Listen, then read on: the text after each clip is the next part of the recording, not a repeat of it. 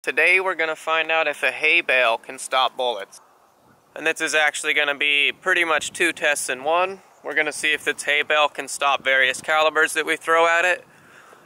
And I'm hoping that it actually will stop them, because then the second part I'm going to recover the bullets, hopefully intact. And this was actually my friend Backyard Ballistics' idea. And Backyard Ballistics is another YouTuber who also focuses on firearms content. He makes some really good videos, so make sure to check him out if you can. This video that I'm making here today was actually his idea. So make sure to check out his channel, he's got some great content. But anyways, let's get started with our test and see if this hay bale can stop bullets. Alright, so we got a target set up behind the hay bale to see if anything makes it through. And we're going to start out with the .22 long rifle, using these Aguila Super Extra High Velocity 40 grain round nose bullets. Oh wow, it looks like one of our .22s might have actually made it through. There's a new hole in the paper there with a piece of straw stuck in it. Kinda looks like an exit hole right there too. And there's the back. It looks like our .22, one of the .22s went straight through the hay bale and through our board here. So it looks like we stopped one of the .22s, but one of them looks like it went through, so that doesn't give me very good hopes that we're going to stop all these bullets unless we shoot it long ways. But let's confirm that with the 45 ACP and see if these go through. And we'll be using Winchester 230 grain full metal jackets.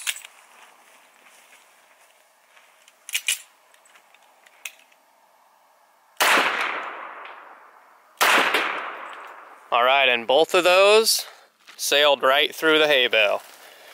We got two big old entries right there full of hay. You can kind of see two big exits there. So it appears a hay bale is not bulletproof, at least not this way, because even a .22 and a 45 ACP appear to have gone right through it. So now we're going to just shoot the hay bale long ways and see if we can stop bullets that way, and hopefully we can at least recover some of these projectiles. So we're going to move back to the .22 long rifle using the same Aguila high velocity rounds.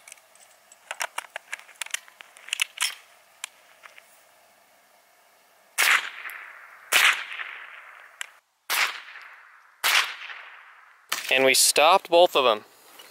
So 2 feet of hay will not stop .22s, but roughly 4 feet or so will. And now back to the 45 with the Winchester 230 grain full metal jackets.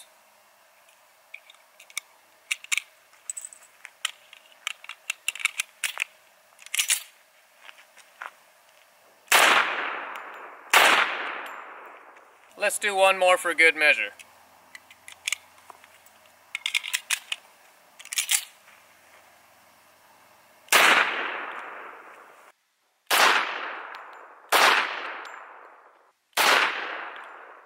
And once again, nothing went through. So long ways it stopped all 3 of those 45s. How about some 44 Magnum 240 grain jacketed hollow points?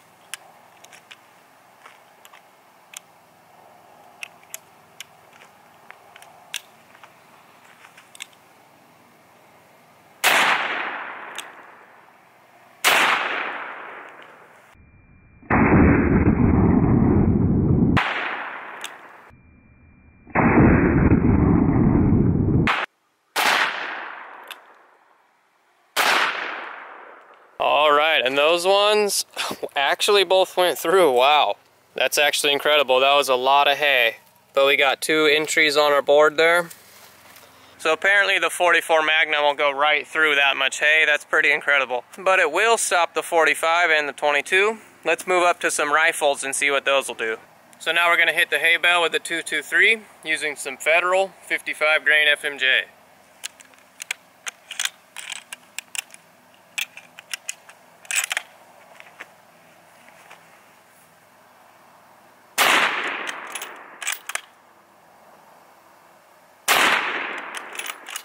Let's go ahead and hit it again.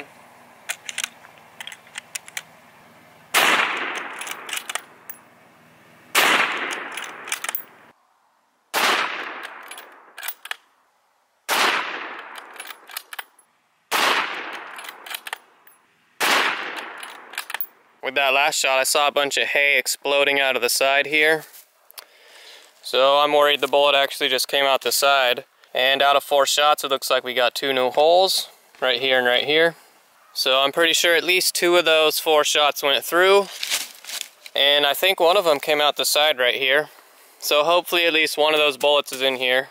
Alright, now we're gonna go ahead and hit it with the 308 with 150 grain FMJs. I highly doubt that it's gonna stop the 308 since apparently even the 223 went through. But let's see what happens.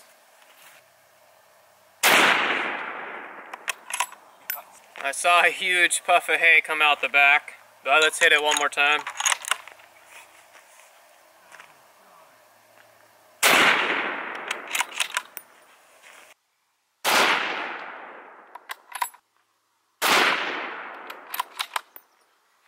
Look at that gigantic exit hole, or entrance I should say.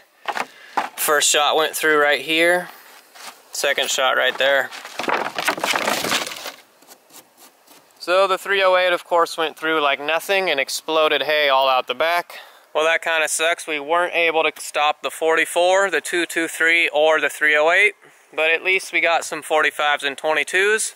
So apparently even long ways, a hay bale this size will not stop pretty much any rifle calibers or Magnum handgun calibers. But if it's smaller calibers like 22 long rifle, 45 ACP, those will not make it through long ways. The more you know. Alright, now let's see if we can find the 22s and 45s. I'm not sure where to start. They both made it through this much the other way, so maybe I should start in here.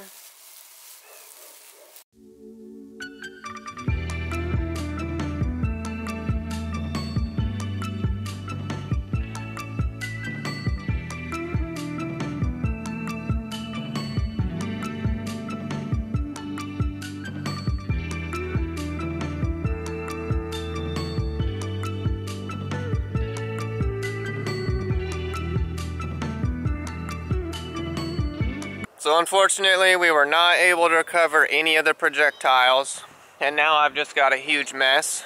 I dug all through that hay bale and couldn't find anything except a lead fragment, most likely from a 22. And like I said, now I've just got a huge mess thanks to Backyard Ballistics. I'm just kidding. It's all good. I'll clean this up, no big deal. So anyways, make sure to check his channel out. He's got some great content. I'll leave a link to his channel down in the description. And remember, if there's anything specific you guys would like to see, just drop me a comment and let me know. But that's all for now, and until next time, thanks for watching.